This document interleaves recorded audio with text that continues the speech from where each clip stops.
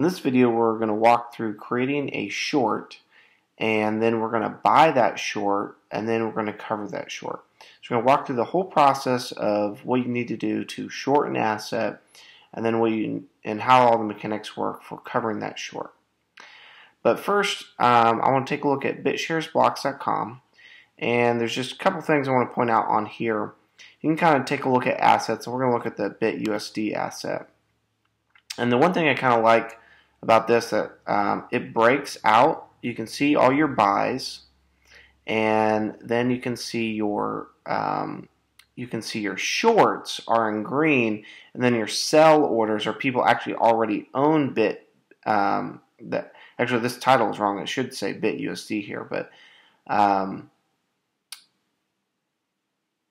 so these guys are selling BitUSD. So we've got the green are the shorts. Now, one thing to point out is here is your price feed from all your delegates. Now, a short always has to be greater than this price feed, whereas someone who actually owns the asset can sell it any price they want. So someone that actually owns the asset can sell below the price feed if they want to get rid of it.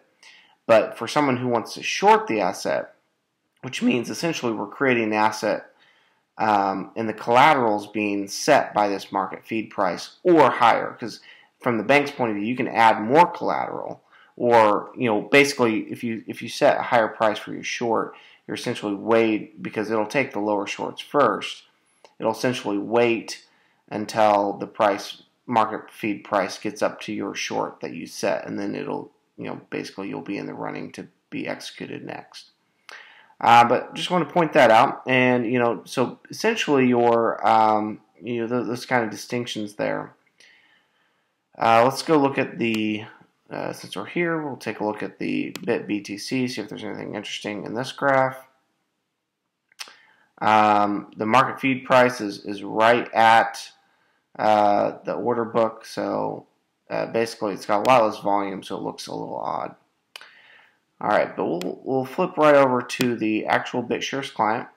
So I've got my, this is my test account that we'll use to do this. Hopefully I can execute this whole thing with 9.5 BTS. And as I mentioned in the video, it's no longer BTSX. Everything is now consolidated into BTS, and they've made all those changes in the client here. A little side note is actually the the GitHub accounts have also been changed, where Bitshares is now the main client. So no longer BTSX, it's Bitshares is where you want to go. Okay, so let's go to the market. Let's go to BitUSD. And let's take a look at the current spread. So right now, in BitUSD, there's actually people selling BitUSD lower than the price feed. So I won't really be able to use this one to example, because those people, in order to buy my own short with another account, I'll have to buy all these sells up to the price feed, which I don't want to do. So let's go back and let's take a look at the bitBTC, so Bitcoin virtual bit asset here. Now the price feed is showing right at, so there's no sells below the price feed, so I should be able to use this. So let's go down and look at the open asset. So now he's at a interest rate of 0.11. So in order to make sure we win over this guy to be the first short that's executed, we want to pay an interest rate higher than 0.11. So we'll go up here and the mechanics for shorting. So first we'll just use our 8 BTS as our collateral, and we'll pay 1% interest. And we're not going to set a price limit because we want to just sell right at the price feed.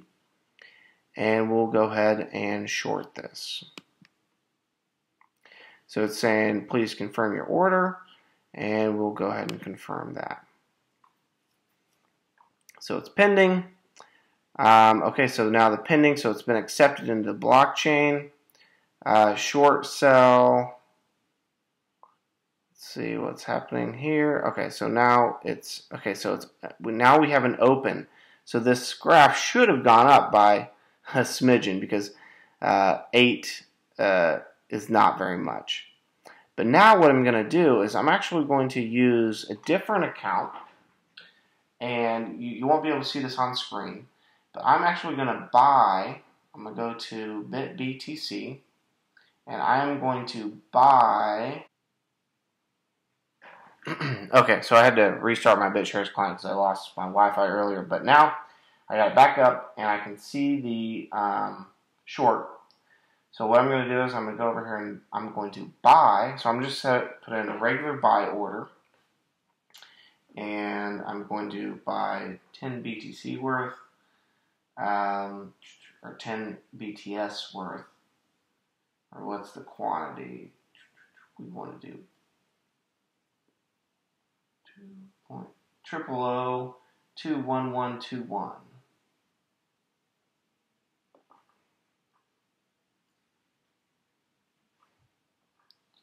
Okay, so we are going to buy. So I'm buying basically 4 BitShares worth of bitBTC. So I'm going to go ahead and I'm going to confirm that. So now I just hit confirm. So it's pending to go into the next block. And we'll see if we see it in the buy order list here. 21121, so that should be the buy order that I placed, and so it should match our short. So it's just notified my short has been filled. So now, interesting.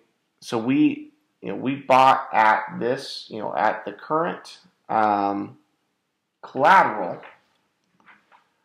We put up 12 BTSX. Or BTS, I keep saying BTSX, but so 12 BTS is our collateral, which is worth 2x the amount. But now if we go into my account, go back to my accounts. Now we started with 9.5, and a half of my half went to transaction fees, and 8 went towards the short. So that leaves me with 1. So let's look at down here in the collateral. And remember, the first collateral amount, this 8, is what I put up in this account, so I could essentially receive 1 bitBTC, or at a very small amount. But then I sold it, and the proceeds I got from that sell, it also says add collateral. So this is the 2x I put up, and then this is the 1x that got sent from the buyer. So essentially there's 12 BTSS, which is 3 times the value of the bitBTC that we essentially brought into existence. However, let's go back to our let's go back to the market. Let's back to bitBTC and go down to our margin order. So our call price, if you notice the current ask, this is the price essentially that it was executed at. Now if we take that price, 18,973, and we multiply that by 1.5, that gets us a price, actually that's not right, so 37,879, we'll just divide that by the current ask, which is 18,973. And that gives us a 2x. So essentially, the price has to double before we'll get forced to cover this. So, and what that means is if it's forced cover, it's going to use that collateral to buy back that bitBTC. And if it's a forced cover, then in a forced cover scenario, we pay an additional 5% in fees of any additional leftover collateral. So if we hit this cover button, we'll say principal due. So we pay back our short in bitBTC. It doesn't care about how many BTS, or it doesn't care about BTS or anything else. All it wants is this bitBTC back to the bank, because this is essentially what we got loaned. Interest due, since it's been so little time, this is 0. We do have to pay a transaction fee. Now you'll notice this is in bitBTC. We will actually pay it in BTSS, but it's showing us the value in bitBTC here. Total due. So this is our total amount that we need to have in bitBTC in order to cover this short. So what I want to do now is 29025. We want to go to our, because I bought this with a different account,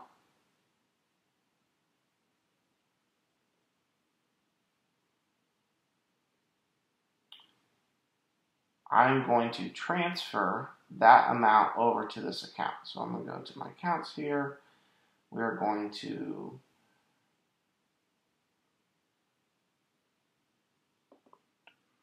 triple 24.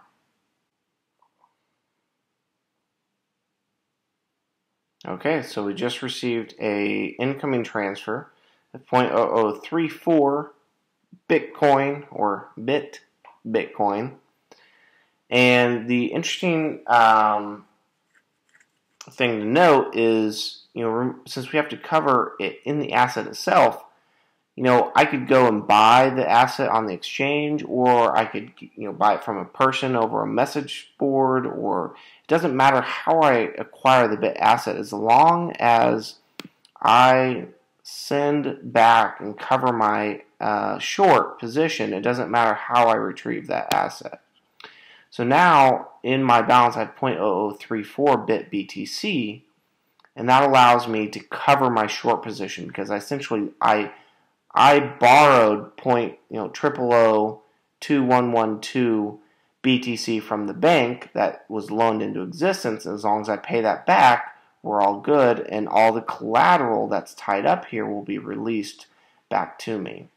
So let's see, I will hit cover, and it says it automatically fills in the payment amount. So I hit cover,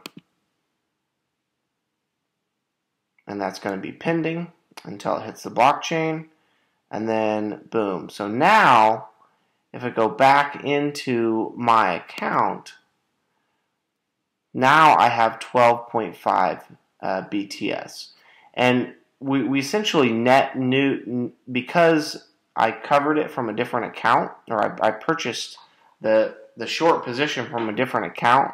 I used, I started with the 9.5. I created essentially 4, because I put up 8 BTS in collateral, which created 4 Bitcoin in actual value of BTS, which I then bought and then transferred in. So that's how we kind of get to that 12 amount. So that all kind of makes sense from a total amount. And then I have some remnants of BTC left over there. But go back to the market, go back to bitBTC, and so now my, I don't have any open margin orders. So the only difference between manually covering your own short position versus when if it automatically hits your call price, it's going to use that collateral to purchase whatever is in the sell, whatever's in this sell book, to try and cover that position. And that's and then even if you have collateral left over, that's when it's going to take that 5% fee in terms of the forced short position, or the forced cover. Well, that's it. Hopefully that was informational about how to create a short position and essentially loan a virtual asset into existence.